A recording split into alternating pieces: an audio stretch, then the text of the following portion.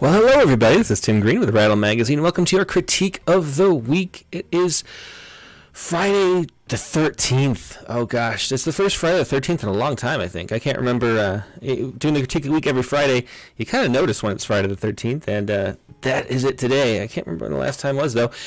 But welcome, gather around, let's talk about some poetry. Let's see who we got here. Katie Dozier's here over on Facebook, as is Andrea Dobrica.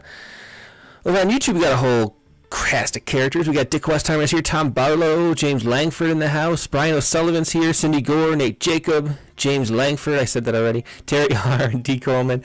Good to see you all. So as always, the point of the critique week is to give that workshop experience to people who might not have access to it. We want to help as much as possible, talk about what works and what doesn't, that kind of thing.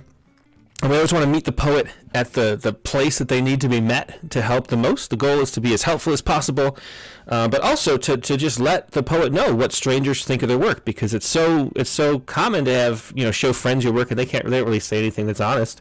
And they also know your background and what's going on. If it's somebody at a bookstore buying your book, or a stranger on the internet reading your poem, or in a magazine, they're not going to know what situation is around. So it's a very different experience than sharing a poem with people you know, actually. We don't know your style, your subject matter, or what might be going on. And so, because of that, it's really great to get some feedback from people who are strangers. So we're going to sit around and just try to say, what works, what doesn't, suggestions for poems. Leave as many comments as you can in the chat windows, and the poets are able to see that later. And we also have today, so Lisa Alletson's a second poet, and Lisa's a great poet that we, she's published a book already, and she included some haiku, and I think this is the first time in the critique of the week we've been doing haiku, so look forward to that. We're going to do Lisa's second because she mentioned she's getting home about halfway through the show, so she's hoping it's the second half of the show is hers, so we'll do that for sure. We're going to start out with another poet. Kayla Pellegrini is today's poet. Let's dive right in. So here is Kayla Pellegrini. She's got two poems here. We always do two poems. I should say, too, the way this works, if you'd like to participate in the critique week, have your poems critiqued, just go to rattle.com, click on the submissions tab at the top of the menu, and go to submittable. And there you will see critique of the week as a submittable category. Submit two poems, and we draw you out kind of at random as we go through the year. But so let's take a look. And oh, I'm not on the screen. Here we go. That's better. And also, I need to drink some coffee. I haven't drank coffee yet. I should probably put my coffee away from the document. Okay, so poem number one is Old Soul. And here we go. Old Soul, mature I was for my ripe, tender age of childhood, due to the tremendous and concerning situations. My soul aged older than usual, than what I should be, than what I should have been. No mind of clay deserves a life of that kind of suffrage. Violence, domesticated, borns a soul older. So that's first one, Old Soul. And there's a nice rhythm to it. So you can see, we talk a lot about the way the length of the lines play out and change the way you make you read. And short lines, I feel like it's always a pace car. Because the white space around makes the words sort of stand out more, and it makes you kind of want to read it, but a little slower. Every time there's enjambment, you have to pause a little bit as your eye scans back. So that kind of slows the reading down and makes the focus more on word to word, and makes the reading process a little slower. And all the white space around the page makes it enhances that experience too. And so we get a nice slow poem with that kind of slow rhythm here with those short lines. And I think the rhythm is really nice for the content too. So old soul, mature I was for my ripe, tender age of childhood. So there's something really interesting going on in this first stanza. Anytime I see for my ripe, the next word I think is probably going to be tender, and I hope it's not tender. Let me turn this. Let me turn this down a little bit. That's better. And yeah, so every time, oops, there we go. So it's a cliche, and it's the kind of almost the worst kind of cliche, because when a cliche comes in a list like that, you really the problem with cliche. I mean, we talked about this with Ian McGilchrist a little bit, but Ian McGilchrist does the right-left brain research, and about the two different ways the brain functions. There's you're two people almost. You're a right brain and you're a left brain. One looks at it holistically, and one looks at it very specifically and narrowly and doesn't see the big picture. That's kind of the gist of McGilchrist's work and what he dissects in his book, The Master and His Emissary. And what really happens is a cliche. So a metaphor is some kind of really interesting connection that the right brain, which is the more creative side of you, makes. And so you make this connection that sort of makes the world a brighter, more interesting place. But then when you've repeated it so often, it becomes its own phrase, like its own chunk of stuff, and it doesn't light up the whole brain in the same way. It's not as stimulating. And so when you have a phrase like my ripe, tender age, that's a phrase that you've seen so many times that you don't even think of the word ripe and then tender and then age altogether. It used to be something that like evoked image, but now since it's a list that's a cliche, it's something that you only see as my ripe, tender age, as if it's a whole phrase of a concept rather than an image, and so it doesn't evoke all the image lighting up in your brain and all the feeling that comes with that. And so that's why you want to avoid cliche. Just a really general reason is because it doesn't stimulate your mind in the same way. Let's see. Voice is still not clear. Tim says Tom Barlow. Still hot mic or some other issue. Let's see.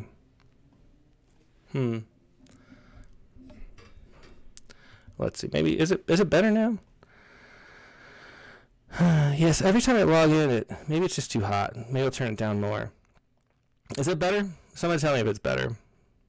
But yeah, I think, I don't know, lately every time I come into to OBS, the volume settings change every time. I don't understand what's going on. That never used to be the case. I think that's better now, right? No, it's not better.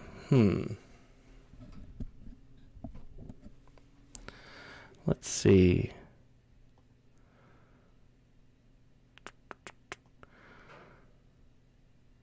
Still a fuzzy sound. It's fuzzy.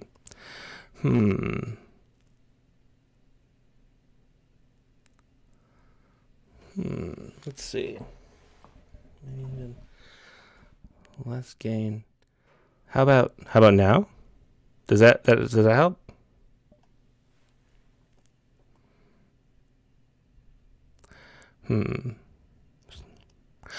Well, I'm not sure. It's like, yeah, it's like super. It's like the hottest it's ever been, and I'm not sure. That's better. Okay. So maybe something happened. Yeah. Okay. That's good. We're better. Thanks everybody for helping me out. I'm glad it's the critique of the week and not the Rattlecast. Good now. Yeah, I'm not sure what the issue was. Okay. Well, anyway, so what I'm saying is cliches end up chunking the language, so you end up seeing a phrase as a concept rather than the images that are inside it. And so something like the ripe, tender age is a really great thing that evokes a lot of thought and feeling and image the first time you come across it. But when you come across it over and over again, it just becomes this sort of concept that doesn't evoke that. And that's what happens here with my ripe, tender age. So once you have, for my ripe, if you're going to have a poem that's stimulating, you have to have a different word than tender. It's okay, not great.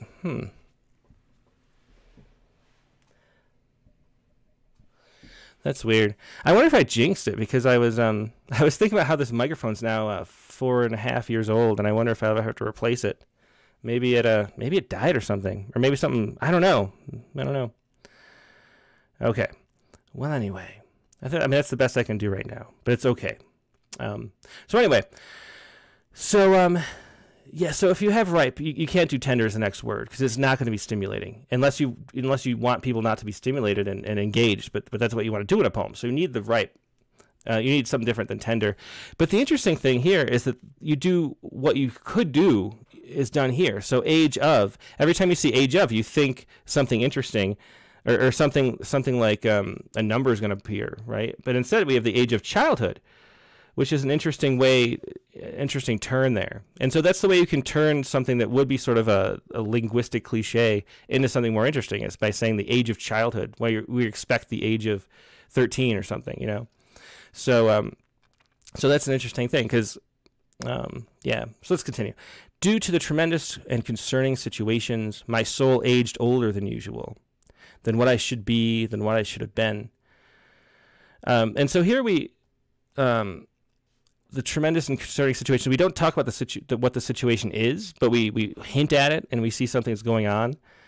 And so a lot of times we talk about the need to have a place and figure out what the poem is doing, but we kind of know what the poem is doing. Something serious happened. We don't know what, but it's a difficult childhood that's making me age older. So we kind of get the story already at this point. And as Dick Westheimer points out, coming up on abstractions, situations, and soul. So if that was the only abstraction, because we kind of get a hint toward the end of what it is, the violence domesticated borns a soul older. If we get an idea of what it is later, and so hinting at it, like foreshadowing it now, is okay. So I think that's fine. But then we get to my soul aged. It is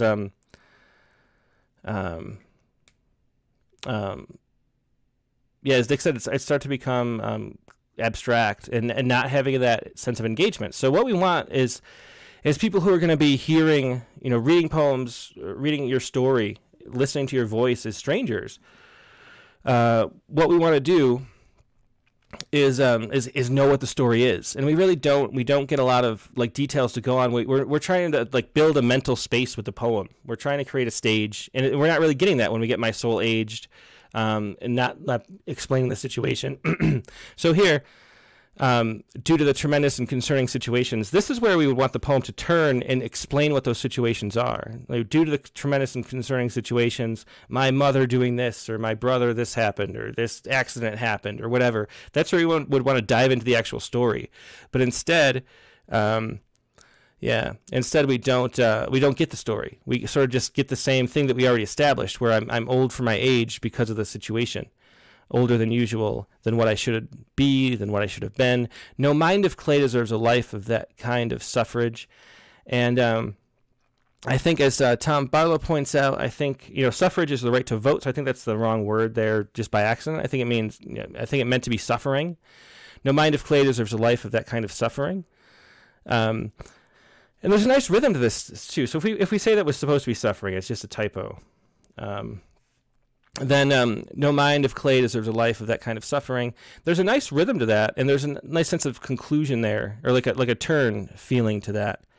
Violence domesticated borns a soul older. And so we get the soul again. We repeat the soul again, and the soul is a sort of empty thing. We need to hear more details about what's going on. So for this poem, there's one of the things I talk about a lot is public versus private poems, or personal poems, another way to think of it, where there's a poem that you're writing for yourself because you know your situation, or you're giving it to somebody, and it feels more like that kind of poem than a poem where we would be, as strangers, knowing what's going on and really feeling a connection to it. What we need as strangers is the story. We need something. We need to know the context. We need images and details so that we can build this sort of universe in our brain and understand what's going on, so that we can feel what's going on. And the fact that we don't get the story here makes it there's not a lot to connect with. I mean, we feel, so Dick Westheimer says the poet really wants to tell us more about the trauma, it seems, but feels it would be too dangerous. And that might be the case. And it may be, I mean, if it is dangerous to write a poem too, maybe the poem shouldn't be written. There's that too. So, but for a poem for sharing and publishing like that, getting the story out, letting us know what's going on, and then so we can connect and relate to it, and having details and images, and so we can build scenes in our mind and experience it too, is what's missing. But the poem can still do great work as a personal poem in helping you get down on paper the things that are going on and what you want to say to yourself. There's a weird way that just seeing you write something tells other parts of yourself that aren't conscious of what's going on, what you think, and you learn through that. There's a lot of research into the healing powers of writing, and I think that applies to this kind of stuff. This kind of personal poetry allows people to, get that feeling of, have those things connect and yeah. And when Dick Westheimer says dangerous, he means dangerous in terms of the personal emotional experience for the poet, not physical. And yeah, that could be too. So dangerous in that way, in that way of just engaging the actual situation might be hard. I mean, that's something you have to decide why you're writing. I think you can. I do think that a poem can be healing to you personally if you don't go into detail about what you're talking about. I think that can work on a personal level. It's just hard to get an audience to follow along and feel along with you when you don't know what's going on. Okay, so let me look at. I haven't looked at YouTube, and I'm sorry for the audio problems today. Let's see. Sharon Fronte says, I would not even use the word soul. Try something different. Yeah. Sherry Poff suggests some concrete picture of how a soul can be older or appear older would be helpful. I learned to get my own dinner. I had to sign my own permission slips. Yeah, those are the kind of details. So even if we don't reveal the story that we're talking about, the details like, I mean, you could personify the old soul. You could turn it into, what does it look like? And or as Sherry Pop says, what do I actually do that shows that my soul is old? Like there's that whole show don't tell thing, and the whole thing is because showing it lets us experience it too as readers. And so we really want to feel and see evidence of that, see details of what's going on, rather than just saying having it described. Because having it described, we can't engage on that level where we become you as a speaker. That's what we do when we read a poem. And we're not able to do that unless we're creating a space with details that we can sort of build the world around and then enter it and become the person who's speaking. And so we need more details. Let's look at the other poem and see if that's a similar situation. The other poem is The Same Way. And again, these are poems by Kayla Pellegrini. The Same Way. If I ended up falling so hard that I shattered into indigestible pieces, would you still see me the same way? If I was much less than a stanza in a poem out of the book, would you still love me the same way? Read my poems the same way. Hear my songs the same way. If I showed you the unorganized state I lived in, if I showed you the piles of pungent laundry on the floor, if I showed you the months-old dishes in the sink, if I showed you the purple bags sagging below my eyes, if I showed you the countless missing assignments, if I told you that I purposefully missed classes from no sleep, if I told you that I had uninvited and disturbing thoughts, if I told you that I wished I could go back to being a child, if I told you that I stopped writing creatively from burnout, if I told you that I mask my emotions in order to protect myself, if I told you that, if I told you every truth, if the human who I was before was no longer me, if I change, would you love me still? Because I changed, will you love me still? The same way you loved me when I was a ray of sunshine, when I lit up your day, your life without having to shadow any truth. Suppose no one will read me the same way. And that is the second poem, The Same Way. We get The Same Way as the ending and also the title. And there's interesting, if the poem's long enough, the title being the same as the ending, a lot of times that detracts, but if you can forget the title by the time you get there, sometimes that can work. It detracts because you've already seen it before. In the same way that the cliche, the first time you come across a phrase or an idea is the most powerful.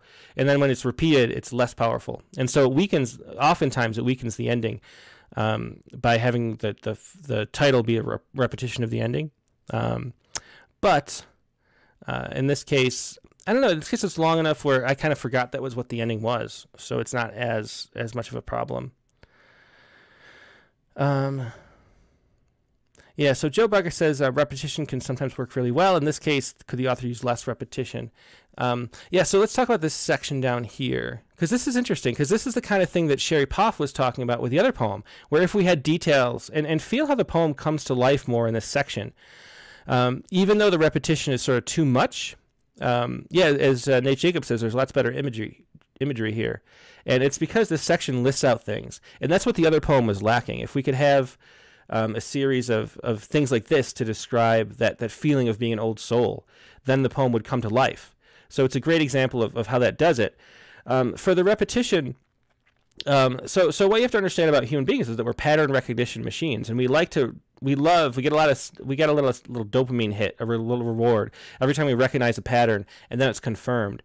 But then once we have the pattern established, we become habituated to that. We understand it. It's normalized. We don't get a reward anymore. And so what you want to do is with repetition is that's why one of the reasons why there's the rule of 3 in art is because we get to feel a pattern emerging. And so you need 3 dots to see that it's a line. And a lot of times an image or a thing, like we're drawn to a sense of 3 because that's when we can sort of get confirmation of the pattern. With one point, we don't get anything because we don't know where it's going to go. A second point, we can see a line emerging, right? And then the third, we're like, yes, that was the line, and we get this little reward. But then the fourth, we already learned that. We don't need to. And so that's why, when things repeat, they have to have enough variety in the repetition to keep being stimulating, or else so the issue here is that if I showed you is repeated 1, 2, 3, 4, 5, 6 times, and that's just too many times for us to stay interested in that. And eventually what we start doing is just skipping over it. Like the fact that I had to read out loud was a little bit of normally if you're just reading a book and you saw repetition like that, you would just sort of skip to this part. So, yeah. So if I showed you listen how much better this feels if we did it more like this. If I showed you the unorganized state I lived in, if I showed you the piles of pungent laundry on the floor, the months of old dishes in the sink, the purple bags sagging below my eyes, if I showed you the countless missing assignments, if I showed you. So if we cut out these two, and then you get the pattern, but then you break the pattern a little bit, then the pattern reemerges. Then we get all that feeling we get a positive feeling of how the repetition is working. And so that's the kind of thing, you have to have variety within repetition to keep us engaged with it. So, yeah. So, okay. And so the same thing, if I told you that I purposely missed classes from no sleep, and then since you're doing two stanzas in a row, you would want to vary the way that you do the variation too between these two stanzas, so it's not the same. Like we want pattern, and then we want deviation from the pattern so we can learn new pattern, and that's a way that we stay engaged with things and not bored. So if I told you that I purposely missed classes from no sleep, that I had uninvited and disturbing thoughts, if I told you that I wish, so if you skipped maybe the second one, if you skipped this one and this one and this one or something like that, then that would be a different pattern, but we would still get the sense of repetition and we'd be drawn in a little bit more. But the details are really good throughout this. So piles of pungent laundry on the floor, the months-old dishes in the sink. I think somebody pointed out that those kind of concrete details are what really make a poem come to life, because we get to sort of feel like we're within the space of that speaker that's in it. We become you, and then we have a lot more empathy, and then we have a lot more emotion for what's going on by being able to enter the poem through the details. That's why details are so important. Okay, so if I told you every truth. Well, we haven't looked at the beginning. Let's look at the beginning again. The same way, if I ended up falling so hard that I shattered into indigestible pieces, would you still see me the same way? And so we have this you, and we don't know who the you is. And this one, because it has a little more detail, it's a little more easy to follow and become part of it. But it does have the same sort of personal poem feel, where this would mean a lot more to the person who knows, like it's written to somebody. And the poem would mean more to the person it's written to than to us as readers, and because they know the context of the situation that we don't really get.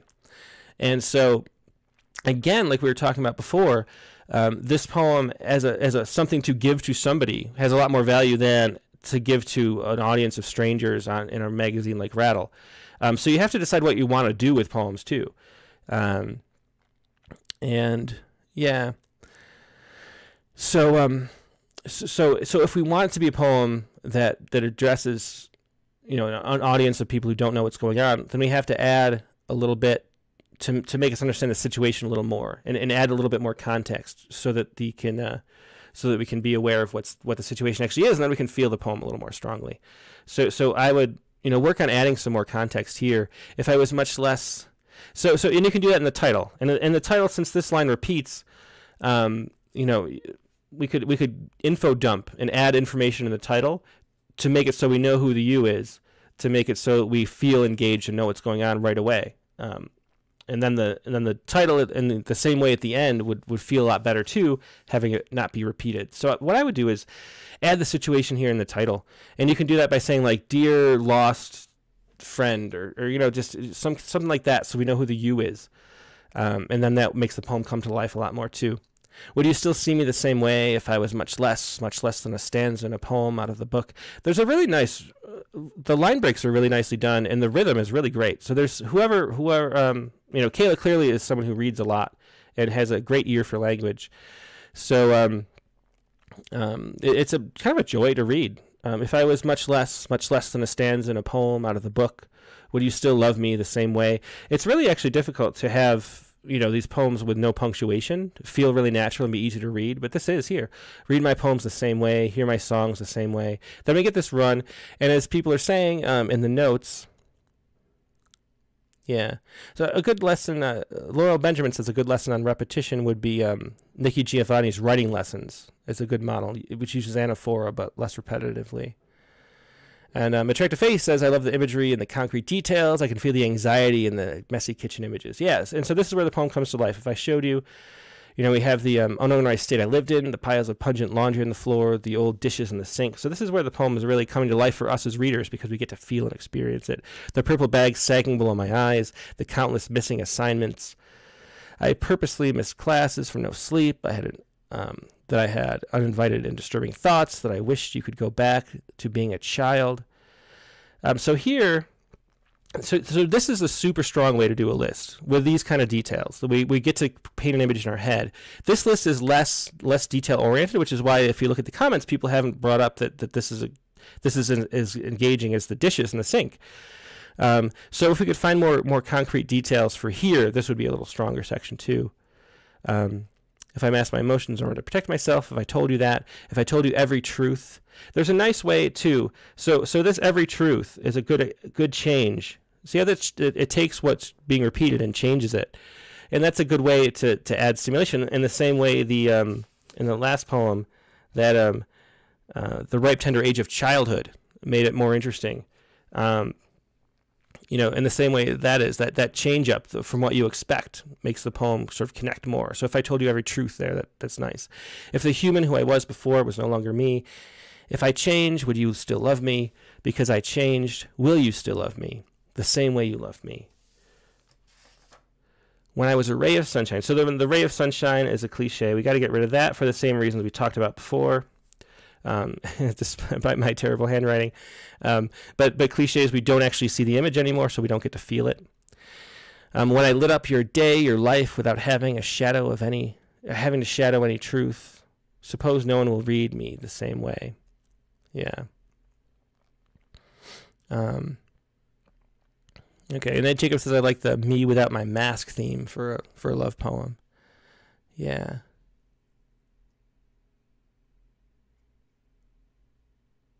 Okay.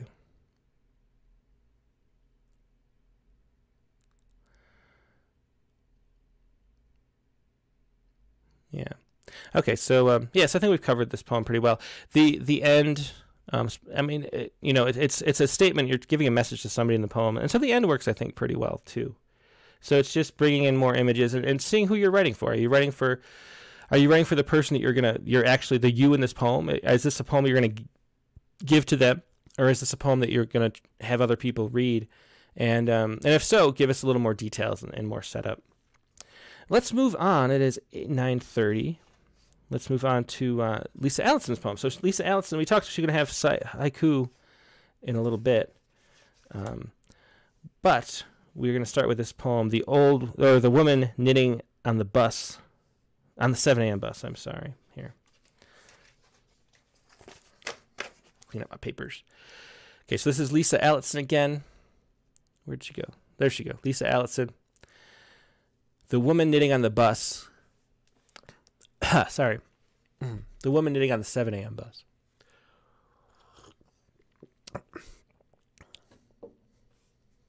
And like I said, Lisa is an experienced poet. What is her book? Let me just give her a shout out to her book. Yeah. So here's Lisa's website. And this is her award-winning book, Good Mother Lizard, right here. And it's always fun to have poets who are more established, too, as well as just starting out.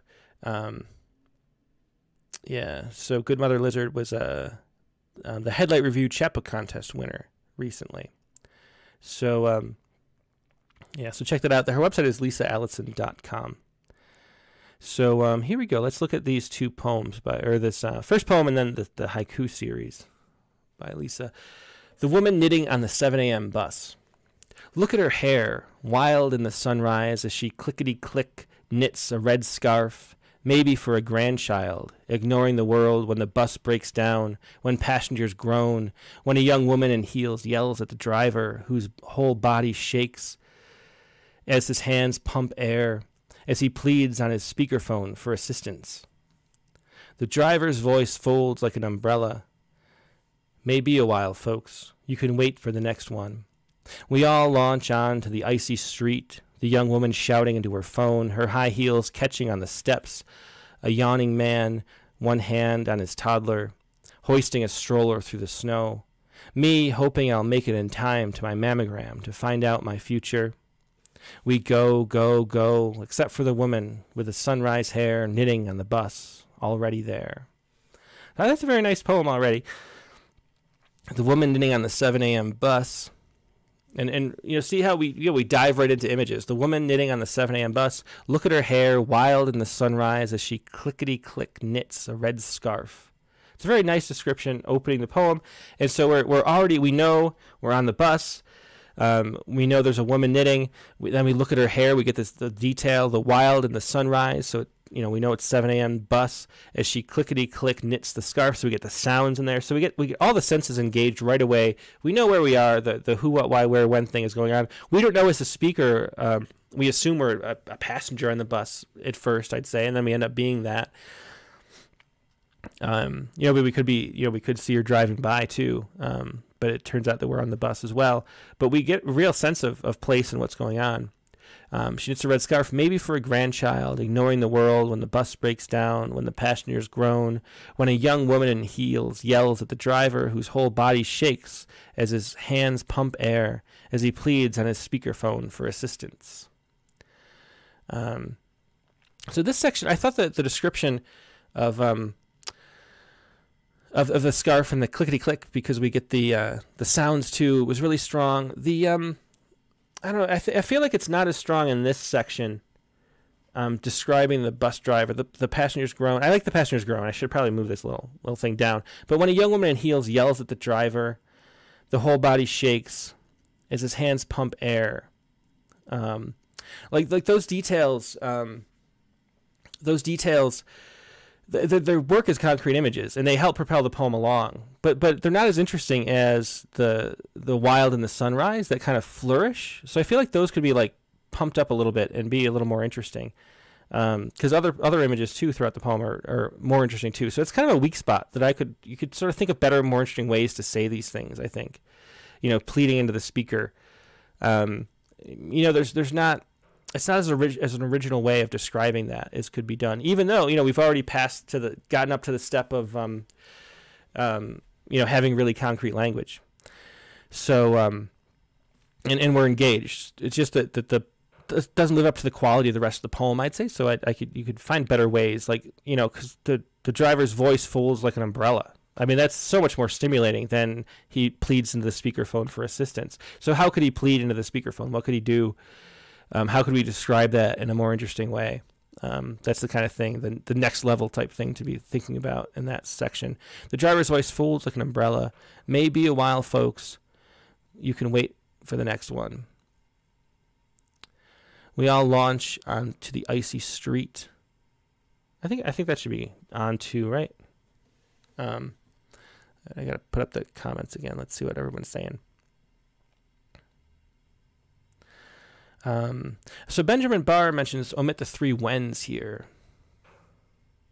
And I think we just talked about the rule of three, which and applies here. So since it's three, it's the right kind of number for a list. It's sort of lame that that three is so universally important, but it's just true. That's just the way we function. And so when the bus breaks down, when the passenger's groan, when a young woman in heels, we get a little bit of reward for that. I think it's a good use of repetition there. And if it was four, that would be too much. But the three works fine, and I think it works. I don't have a problem with that. Joe Becker says that they're not needed. There's different ways you could do it. So one of the poets that I love, and I love it for this reason, is Alan Shapiro. And if you look at any Alan Shapiro poems, he's just such a master of using surprising, strange syntax and twisting things around. And if you can, this is sort of a straightforward way of telling a thing by listing it out.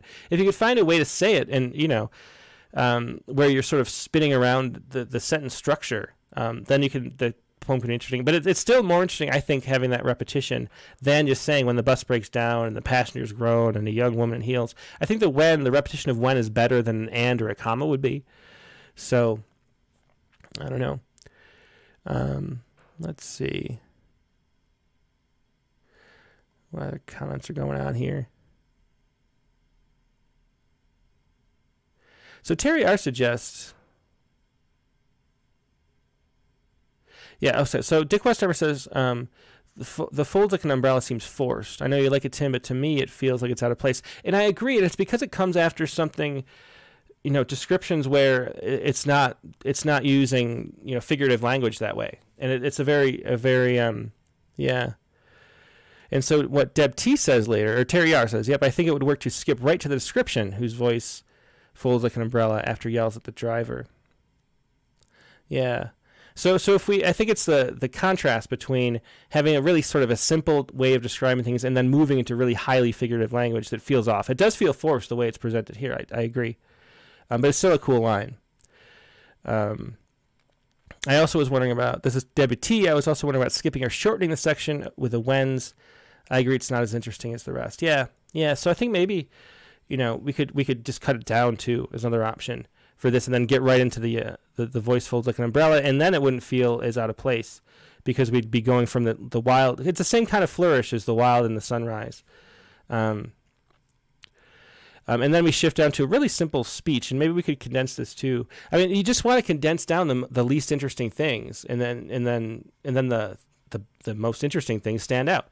And so may be a while, folks. You can wait for the next one. Do we even need to know that?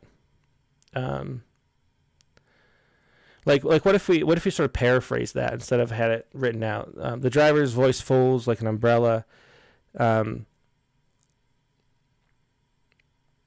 don't know, telling us it may be a while. I mean, just that simple. And then we don't have it doesn't take up so much space. Then we all launch onto the icy street. So something like that, like there's, when you have things that are less interesting, like just condense them to as little as you need to keep the story advancing. We all launch onto the icy street, the young woman shouting onto her phone, her high heels catching on the steps. I think it's a nice little detail. But again, the shouting on the phone is similar to the pleading into his speaker phone, and that it's not described in a really interesting way.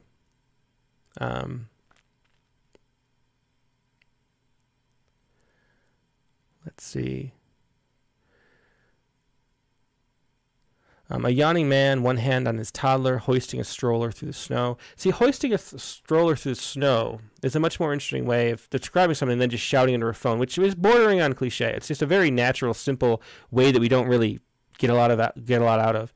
But hoisting a stroller through the snow has a lot more vivid detail, and so that's the kind of thing that I think the phone and then this section up here could do a lot better about. So it could live up to lines like that, which are really nice. Me hoping I'll make it in time to my mammogram to find out my future. And then, so of course, this is the heart of the poem. Right here is where we find out who the speaker is and like where the speaker's going, and how that relates to this situation around it. I feel like might be a more streamlined way to say that. Me hoping I'll make it in time to my mammogram to find out my future. I mean, I really love the way that it's laid out. Hoping I'll make it in time, because it's sort of answering our questions, which is like a mind reading trick almost. But it's like hoping we'll make it in time to what? Oh, to my mammogram, and then the actual significance of that added on top of that too. Yeah, and Deb T says, I like the way the mammogram brings it into the future. I do too. I wonder if there's just a quicker way to even do that than the to find out phrase. I wonder if there's a way to I mean, could you just say, hoping I'll make it in time to my mammogrammed future or something like that? I mean, maybe you need it to pause there. I'm not sure. Yeah. Exactly. So Dick Westheimer says, to find out my future is not as powerful and more ambiguous than it needs to be. And yeah, so how would you? I feel that too, and that's what I keep pointing out. But I'm trying to think of how you could phrase that in a more interesting way. What if it was like what if we focused on the idea that it's like two futures, or possible futures, all my possible futures, or something like that, where the sense that it was, that it's a fork in the road of your life, this mammogram is sort of highlighted. So it was like hoping I'll make it in time to my mammogram in all of those possible futures. I'm not sure exactly how to say that, but something like that can add a little more to it. I don't know, I feel like it could be done more. So I wonder what you think, Dick. Do you have any ideas? But we'll move on for now while Dick's thinking about that. It's his assignment for right now. Then we go, except for the woman with the sunrise hair knitting on the bus, already there. And this rhyme, I mean, I like rhyme, and so this rhyme is nice. And I think it really adds a sense of closure to the poem. The go, I think the go, it feels like the impetus, the reason for doing the go is that the poem went kind of heavy right here. And by using a phrase, like phrasing it like we go is such a casual way, it sort of brings it back into a lighter space. Like, oh, it's not so bad, reader. Don't worry about it. It's not a poem about me dying. And I think that works too. So I like that decision there. Except for the woman with the sunrise hair knitting on the bus, already there, and she's already where she wants to go. So it's a nice little, almost. We have haiku later. It's almost a haiku type last stanza.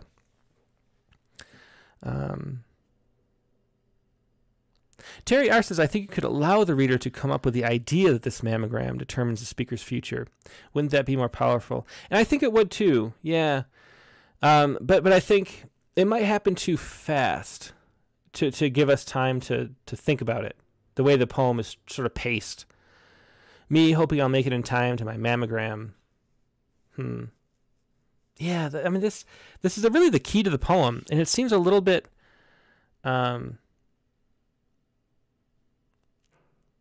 it just seems a little bit off, even though it's like the real key to the poem.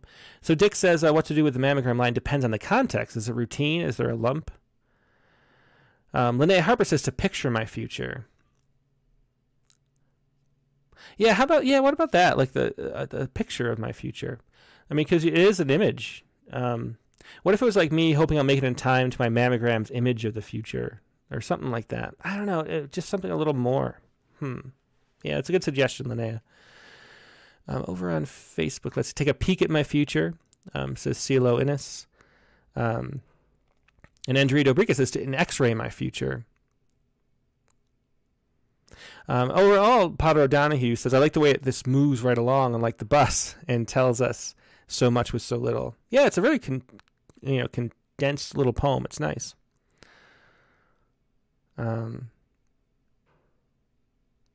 So Nate Jacobs says the tension of this poem needs more space. That mammogram shifts the sense, should shift it, but goes back to the bus. I like the shift.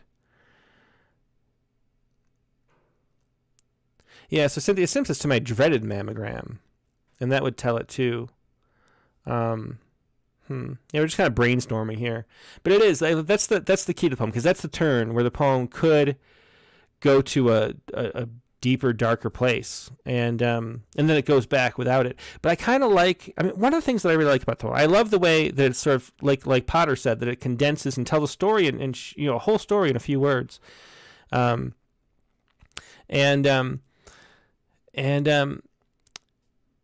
I like the what it's talking about, which is this, on this bus. There's so many people going off to do their own things. Like we all have our own worlds that we're living in. And for this woman, the knitting is the world. But for me, it's this mammogram that I'm heading to. And for the man with a toddler in his stroller, it's trying to hoist the kid through the snow.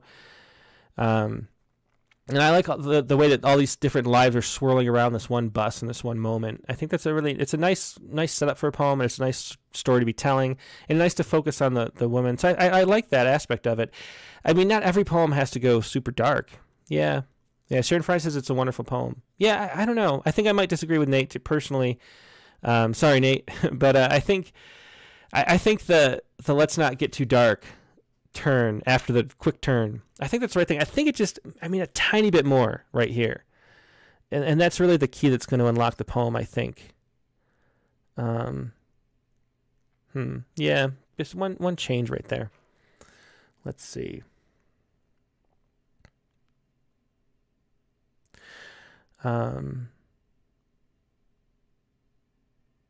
D. Coleman says my second mammogram, or repeat mammogram. Yeah. Deb T says, make it in time to my mammogram, which future it will show. Brian O'Sullivan says, in time for my mammogram to see through time.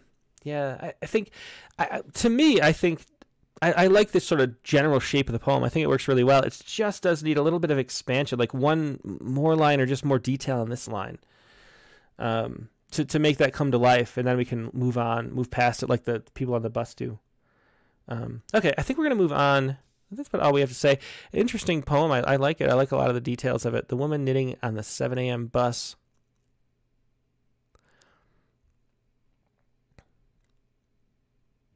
Okay.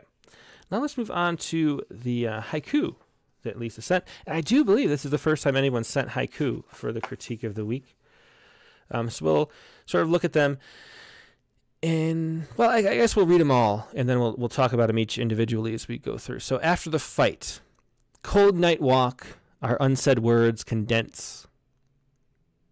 New Year's Eve, icicle midnight, even the sharpest year melts. And then these are titled, untitled haiku. Distant starlight, my ex-lover's kiss still burns. Halo moon, how our love refracts. Night walk, the pine-broken moonlight carries my shadow. Dusk in myth gray, dusk and myth gray, the mute hour between us. And then to motto cue here. Ocean under tow, the tug of grief. Cupping quietude, the antique moon. Yeah. Oh, the night harbors us to discern the shape of my future. I like the shape. Yeah, it's a little late for coming back to that, but I do like the shape instead of for that. To my mammogram to discern the shape of my future is what she says. I like the idea of it being a shape. But anyway.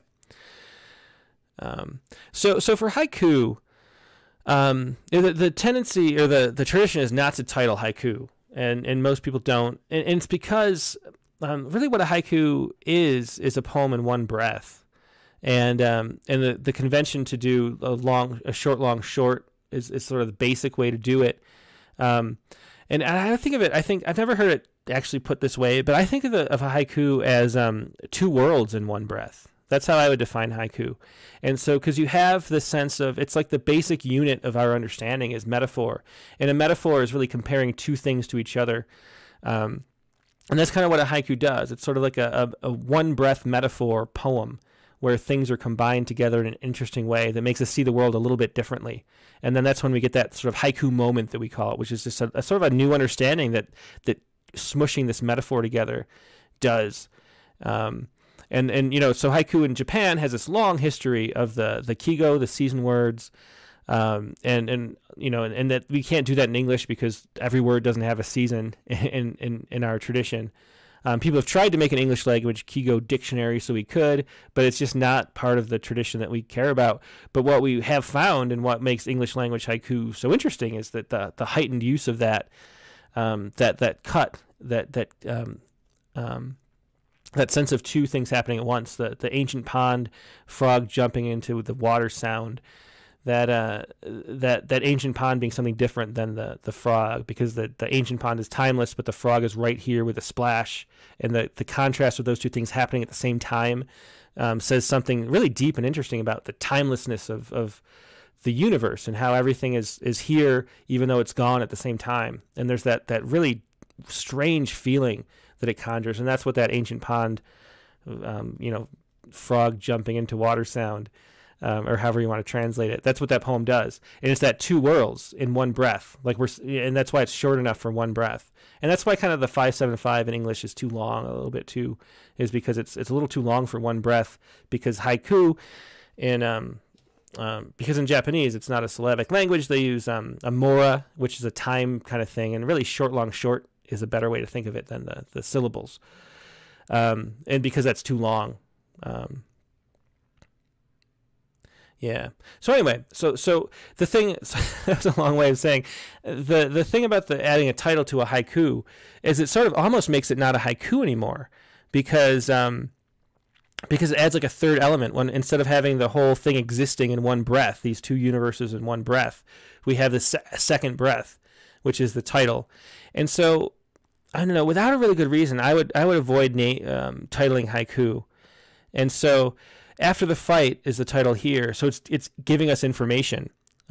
Cold night walk, our unsaid words condense. And so, because it's a cold night walk, that's sort of doing double duty, because we're cold to each other, and it's cold out, so we kind of get that sense already with the first line. And then our unsaid words condense. And because it's a cold night walk, we know that we're talking about a cold feeling, and not like, if it could be warm night, our unsaid words condense, and then it would be a totally different poem. And so yeah, and so what I would just cut this. I don't think it needs a title. I don't think we need to know it's after a fight, because I think that's contained in cold, and then what cold means for our unsaid words, and condensing them. So I think that's all told within the poem, and I would just cut that. But I think it's a great haiku otherwise, because you get the cold night walk, then the cut here, that's the one world. Our unsaid words condensing is the second world.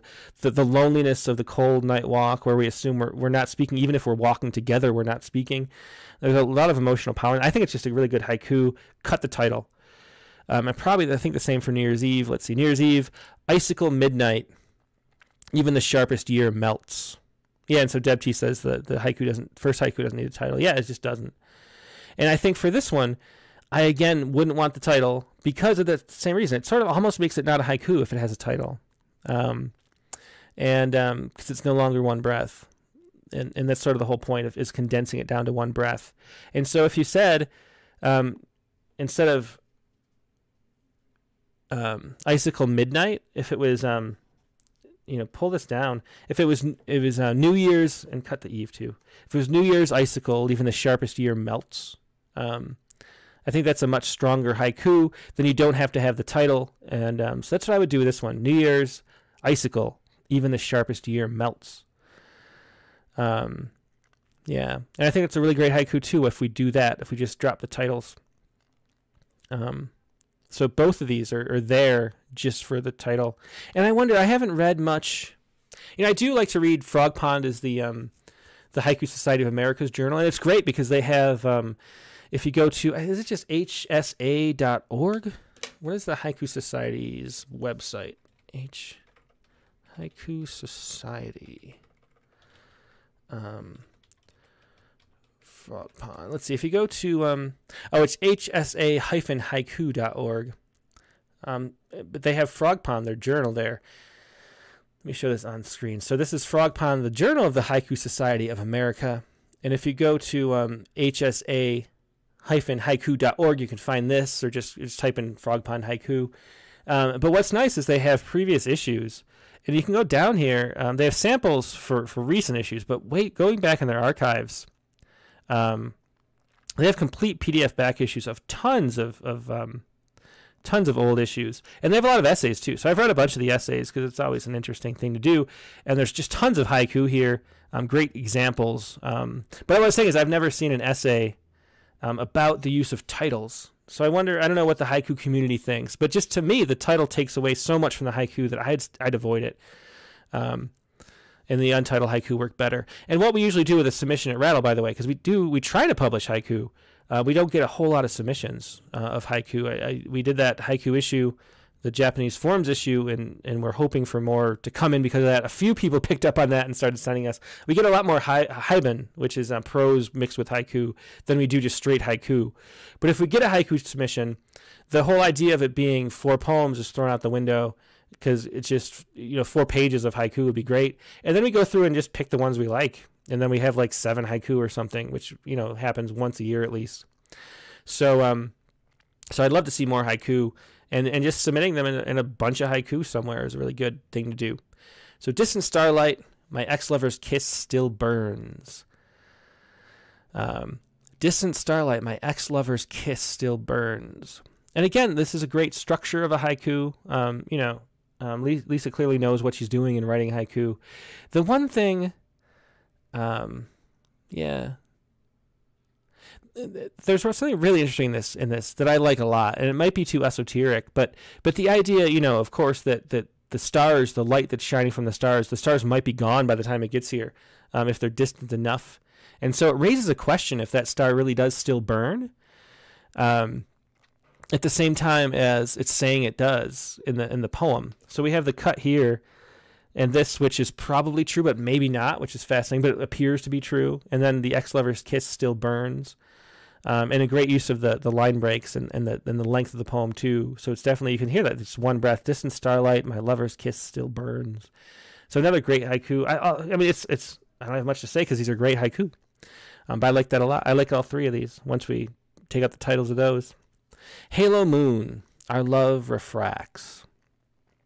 The one thing I find reading a lot of haiku is just the use of the moon is just so prevalent, and especially the season moon, like winter moon, which I've done too. Halo Moon is an interesting, a different one that you don't see very often. Halo Moon, our love refracts. I think to me, this one isn't as strong as the other ones. Halo Moon, Halo Moon, how our love refracts. I think it's because refracts, I'm not sure how to take that word. Because refracts means to split apart. And then you could either read that as a positive or a negative thing in a way that makes it hard to sort of connect with it to me. So I think maybe for that one, the refracts doesn't work as well, and maybe that's something to work on. Halo Moon, how our love refracts. And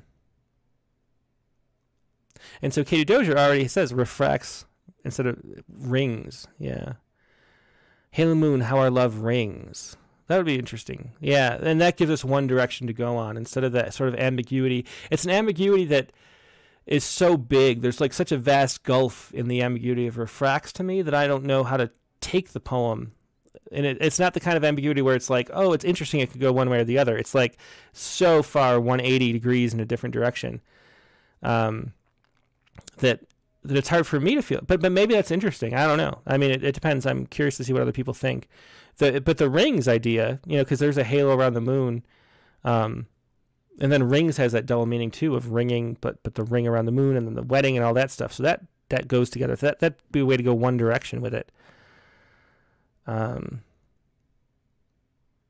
Let's see.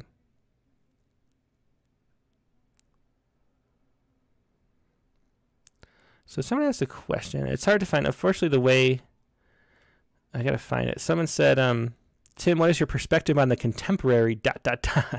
And I have to find where the actual question is. Oh, Tara McMahon says that. that was just 3 minutes ago. So we talked about it a little bit, but I really rushed through it quickly. So 575, we were talking about how haiku, even in the Japanese, haiku is a poem of one breath. That's the whole point of haiku. And in Japanese, it's just a mistranslation of what's going on. When haiku was first brought to the United States or to the English-speaking countries, we have this strong idea of what a syllable is. In Japan, there's something completely different. It's a Moraic language, and so the sense of what things are is based on time, how long you say things. Like the word haiku for us, haiku is 2 syllables, but in Japanese, haiku is actually 3 mora. It's ha-I-ku, or maybe it's even 4. Is it 3? I can't remember. It's either 3 or 4. It might be even like, I think it's 3. But it's the length of time you take. So if it's a long stretched out syllable, that ends up being multiple mora. And so 575 is in syllables is way stretched out, much longer than it should be. And so it makes the poems especially wordy in a way that doesn't work with one breath. So it's just too long. And since we don't hear, our ears aren't tuned to hear the length is mattering as much as it is in Japanese, we don't have that sense of it. So to me, what I like to do is I like just shrink it down just personally to like something like 454 or 363, and keeping it that short, long, short, but making it fewer syllables. And I think that's the best way to do it, in my opinion, because then you still get some kind of sense of structure, but it's not too long structure that like kills the idea of a haiku in the first place. So that's what I would do. But other people have just completely abandoned it. And also interesting too, there's this whole thing called Gendai haiku, which you can read about in issue 47 of Rattle, the long conversation with Richard Gilbert, who's a haiku scholar living in Japan. He's been teaching literature in Japan for like 20 years. And he's been sort of translating and bringing to life contemporary poets. And contemporary or haiku poetry in Japan has had the same, modernist revolution that we did, where we adopted rhyme, or we got rid of rhyme. We had postmodernism sort of turned everything on its head, and free verse came out, William Carlos Williams, all that sort of stuff. The same thing happened in Japan. And so contemporary poets in Japanese haiku don't use even 575 mora anymore.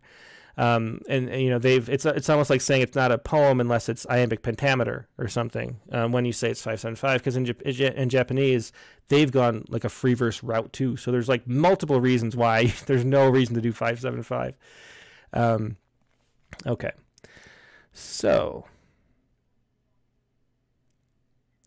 but that is the 575 issue. Don't do 575. And even the there's a National Haiku Writing Month that I don't know if it's the Haiku Society does. I can't remember who does it, but their symbol on their Facebook group is 575 with a no circle through it, like no 575, because and Michael Dillon Welch, who we should have as a guest on the Rattlecast, he runs that, whoever he's affiliated with. And he explains why. It's not that you can't. It's just that please don't, because it's just wrong, and it just ruins haiku, I think.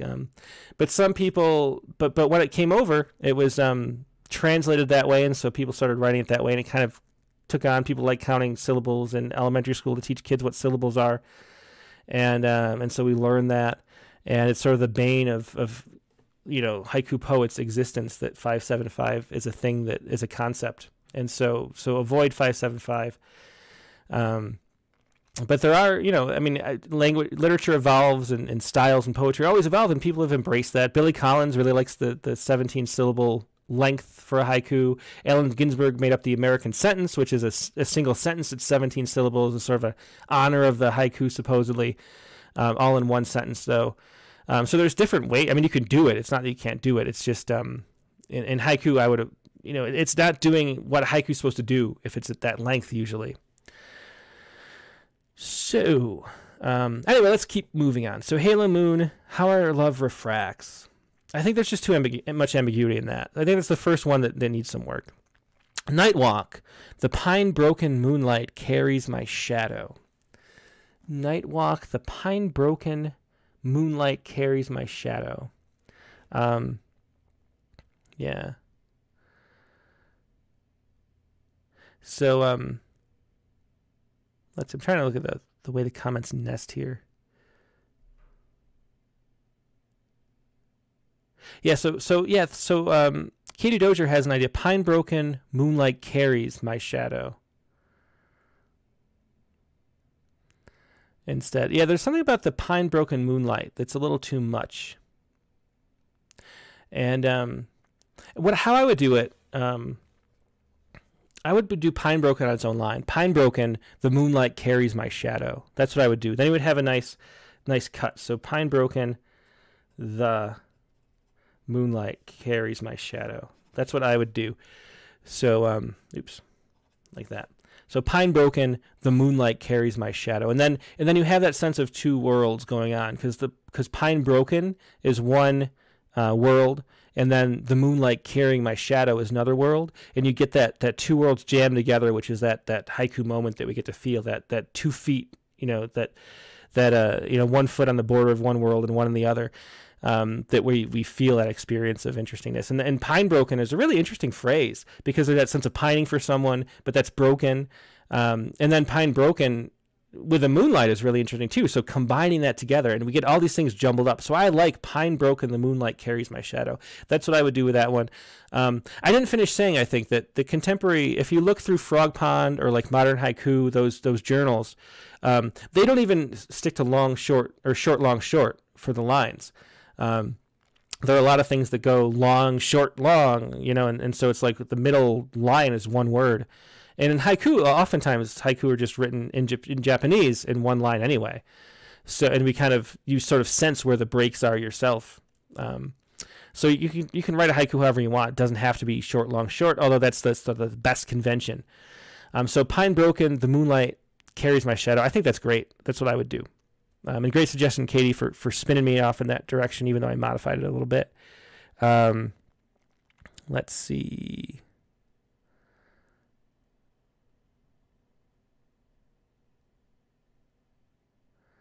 Yeah. Oh, so Katie said pine broken, moonlight carries my shadow. I think the is important. That's the difference. I think because the allows it to be a separate sentence, where pine broken, moonlight becomes too connected. So that's why I think I'd keep the. And then put carries my shadow on its own last line. Okay. Yeah. So let me keep looking at comments.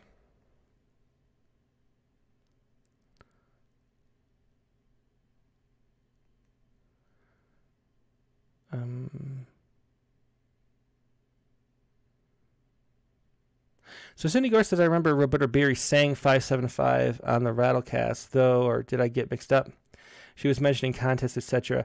Yeah, so I think she was saying that, like, when you do a haiku contest, and she's the judge of a lot of contests, Roberta Beery. She was on about a year ago, and she's The Unworn Necklace is a great book of hers for storytelling through haiku. If you have to get one book of haiku by a single author, I would get The Unworn Necklace by Roberta Beery. It's the best one I've read. The other thing I think is great is that Gendai haiku website that Richard Gilbert puts out, because you can see all the possibilities of how far it's stretched in a sort of a modernist way through there. So that's another resource if you're interested in haiku. Tambala says, is enjambment often used in haiku? And yeah, it is, because the enjambment is a way to sort of trick. You especially see it ironically in the monoku, the one-line haiku, but where you play with enjambment as a way to like bridge the worlds together. It's almost like, and in Japanese they actually have characters instead of punctuation. So I can't remember what they are off the top of my head, but it'd be like a word that means a comma. And so that's why you can have like one string of one sentence, one breath, and you don't need punctuation even. It's really interesting, but the enjambment is a way to like it's the way those two. It's where the cut is, the kurigi, jamming across that space. And so usually if you have a 3-line haiku, which is the standard form, usually, I mean, one of the two line breaks is like the big cut between different ideas. But then you play with the fact that it can just like enjambment does. You can play with it. You can read multiple ways. And then that's one of the things that sort of brings it out to life and becomes surprising and stimulating, is that it can go either way.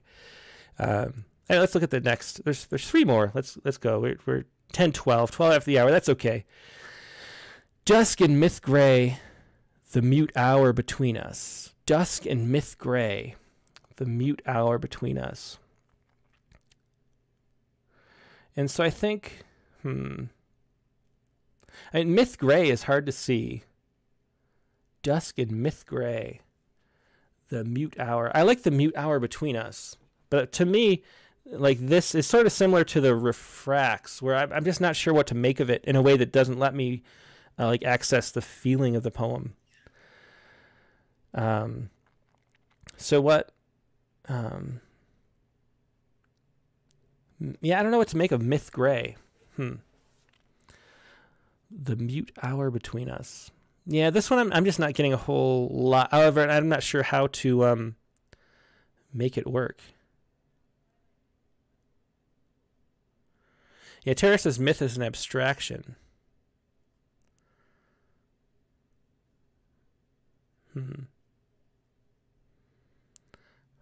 Yeah. Let's see if anybody has any ideas for this one.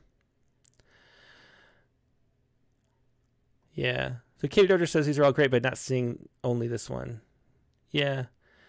Here's some suggestions. Joe Barker says dusk in my mouth. That's interesting. Dusk in my mouth, the mute hour between us. I like that. That's much more evocative than myth gray. The myth gray just feels off. Somebody, Sharon Fronte said I would just say dusk. Yes. Dusk, the mute hour between us. I think that doesn't add enough, though. It feels kind of flat without something more. I like dusk in my mouth. So Jenny Middleton says myth gray means an almost real time.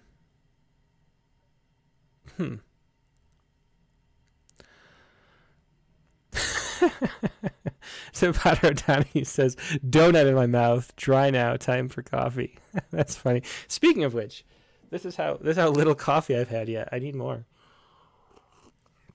Yeah, I don't know. To me, it's the myth gray that doesn't, it was something better. I like the dusk in my mouth. That's a really interesting idea from Joe Barca. I like that a lot. Dusk in my mouth, or dusk in the mouth, or dusky gray, says Benjamin Barr. Katie Dozier suggests dusk, the gray mutes between us. Dusk in the mouth. I don't know. So play with that. And figure out. It's just that needs some work, so it's more interesting. And then down to the monoku. And the monoku are really interesting, talking about that enjambment, because ironically, that sort of shows how enjambment works in haiku. Because it's like taking the two worlds and just smashing them together.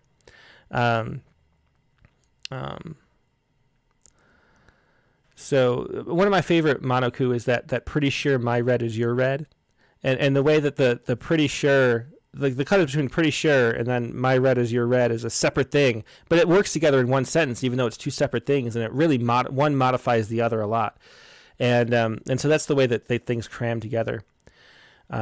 Ocean undertow, the tug of grief. Ocean undertow, the tug of grief. I like the concept a lot, because the tug of grief is like an ocean undertow, like always pulling you down. I think it's a great metaphor. But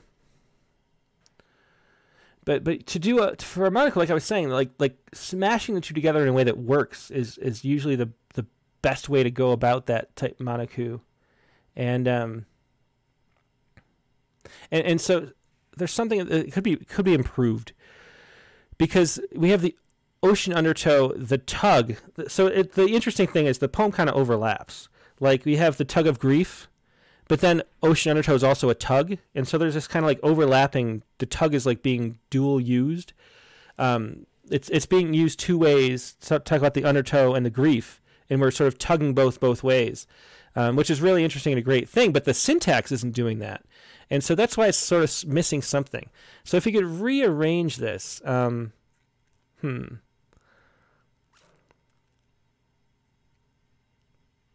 Yeah, Sharon Fronte says take out ocean. Yeah, I think it might be better without ocean because we know what an undertow is. Undertow, the tug of grief. But unfortunately, just the way that phrase would go in English has the like what we want to say is the tug of undertow and of grief too. But there's a way that it makes it really difficult. Undertow, the tug of grief. I don't know. I mean, maybe it's just the only way to do it. I do like it. Katie Doder says, I feel we need ocean to start with an image. I think undertow kind of is an image, though, because it conjures the ocean on its own. I think I would pull... So Joe Barker says, no need for the tug, which is interesting. What if I accidentally put the tug in parentheses?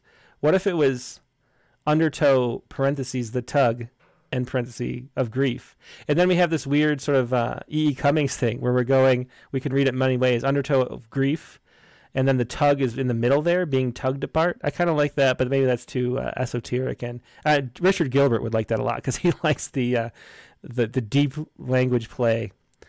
But what if that was the poem? Undertow, the tug of grief.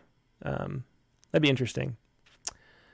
I don't know. There's some way if you could have that the tug become like a fulcrum, like some kind of pivot, then the poem would be even stronger. Although I gotta emphasize, I really like it anyway.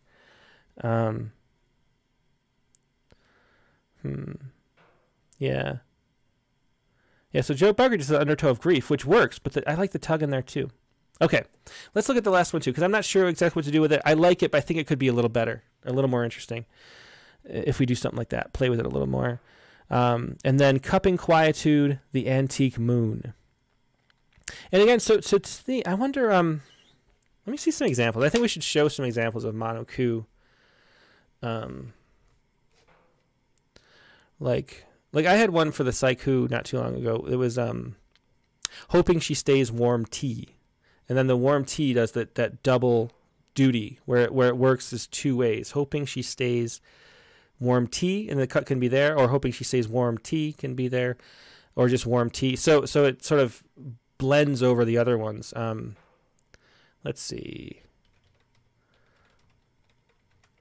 Let me see if I can find some good examples of monoku. Monoku, yeah. So there's an essay from Wales Haiku Journal. Let me see if there's some good examples of monoku here.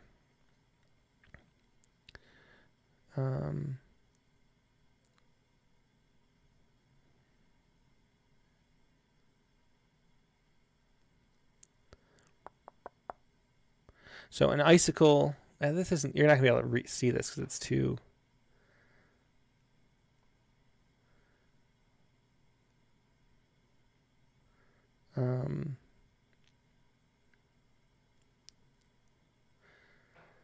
Okay, so here, there's some samples of monoku here. So we get an icicle on the moon drifting through it.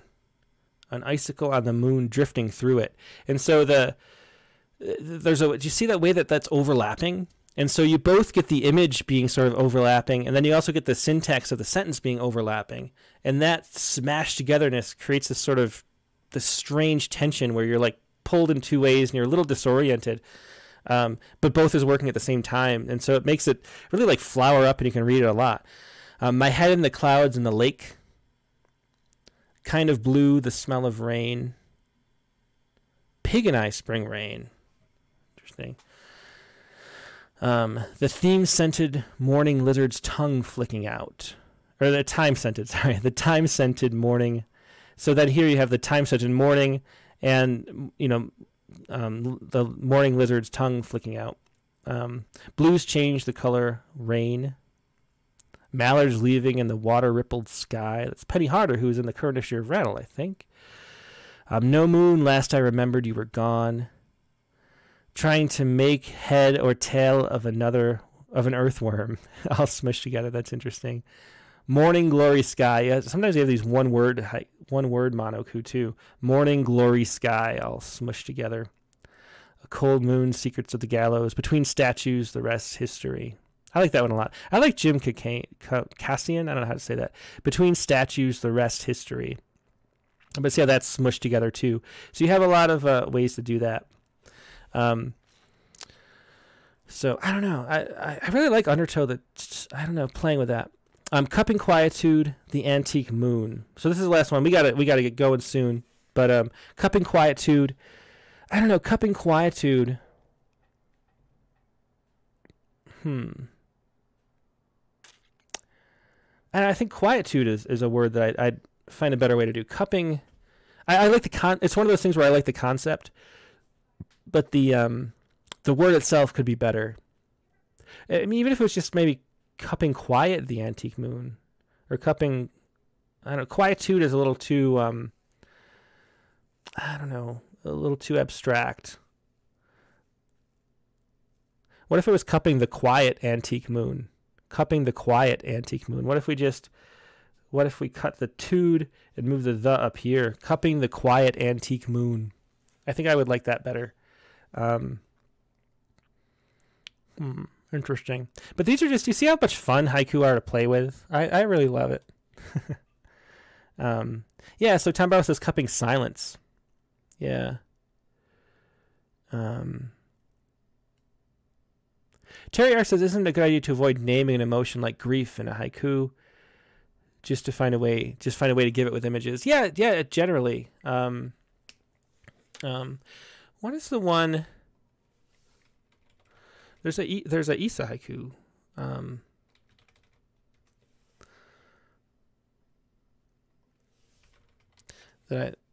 does that go?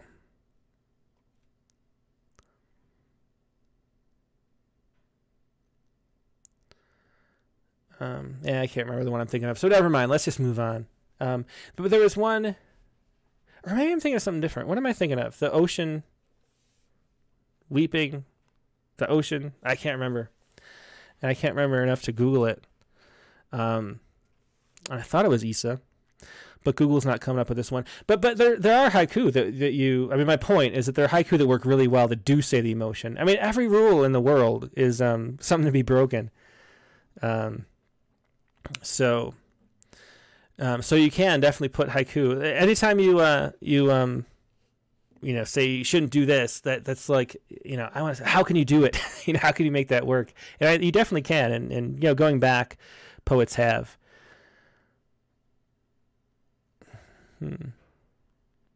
So Attractive Faye says about this last one, I like cupping quietude. I'm not sure about how to see the moon as antique.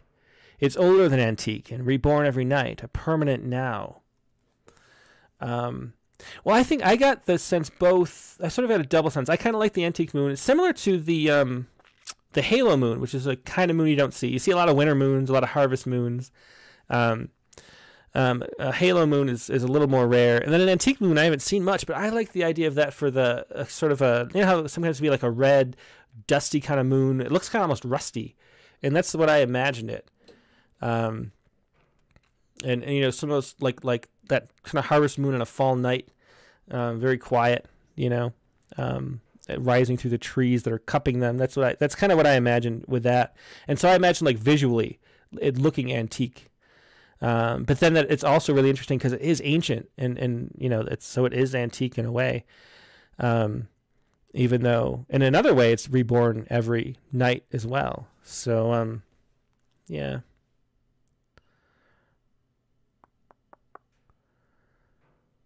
Okay. All right. So I think that is it. So that's what I would do. I think all these are really sort of really, really good, first of all. And then pretty easy to make them even better. So interesting to look at these. Thanks for sharing them, Lisa. It's really fun to do haiku. And a lot of fun to do this critique. We let it go on 26 minutes past normal. Hopefully the people who stuck around through the bad sound quality at the first were rewarded. But we had the series of haiku by Lisa Alletson, and then we had the woman knitting on the bus at 7 a.m. or 7 a.m. bus, and then we had the two by Kayla Pellegrini, who could just use more images, more concrete details, so we can have these real emotions and the cadence of a good sense of music, good ear for poetry, have that come to life with more details was the gist of that. So thanks to both poets for sharing their poems. Again, if you'd like to share your poems, feel free to do so. Just go to rattle.com or submittable, click on submittable at rattle.com. You'll see the haiku category, not the haiku category, so I got haiku in the brain now. You have the critique of the week category, and submit 2 poems there for critique, or a series of haiku if you'd like. That's a lot of fun too. I meant to say to Lisa too, I hope she's submitting these haiku because she's a really good haiku poet. And I do read every time a new issue of Frog Pond or Modern Haiku come out. I'd read those. I really enjoy that. It's different from the submissions too that I get all the time. I think it was one of the reasons I'm drawn to it is because we don't get a lot of haiku in submissions, so it's something different. And but I do enjoy Modern Haiku and Frog Pond especially, and Lisa, your poems are good. They fit right in there already, even without these edits, which I think make them better. So yeah, really good stuff. Hope you're submitting them to haiku journals. And that's going to be it for the critique of the week today. Hope you enjoyed it. Thanks everybody for participating. It was a lot of fun, as it always is.